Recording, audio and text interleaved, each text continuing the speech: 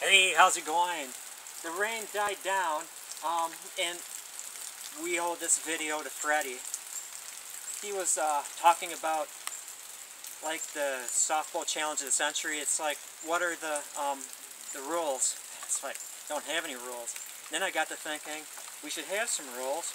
And I spoke earlier about this cedar bow that I was going to send you back.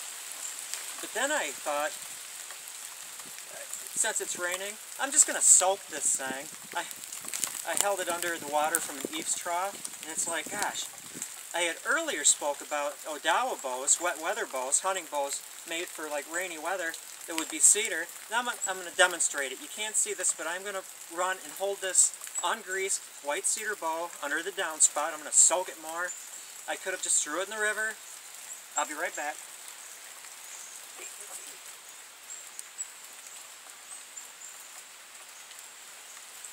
There we go.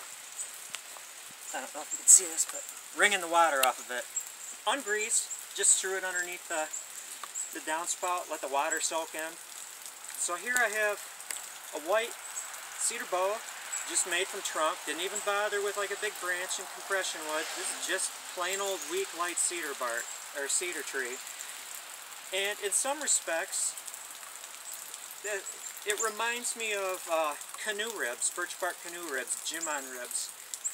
That they're stronger when they're wet. It's like, wow, we need a bow that we can use in bad weather, extended periods of rain, that instead of fighting the water, go with the water. So let's see here. This is not the most powerful bow of the year, but I did flight shoot it. It went over 80 yards. Here we go. And don't judge all white cedar bows by this bow. Obviously I could have made it a little thicker and it would have been a little stronger. But, whoa, I hit it. My little section of stump. But as you can see, well, if you were here, you would notice there's actually 0 creisels or compression lines in this thing, and I've been shooting it in the rain, having a blast. The back, nothing's lifting up. It's not feeling creaky, showing no signs of failure, and you can see that I didn't see where I was holding the arrows. Probably 28-inch draw with this. Relatively low brace height. Again, it's not the most powerful bow of the century. It's probably just, I don't know, 30 pounds, but if I made it slightly thicker, it would have been heavier. But this is a result of the softwood bow challenge of the century. White cedar. The tails of Odawa bows that were used in rainy weather out of white cedar. Here, I have, for myself, discovered something very interesting.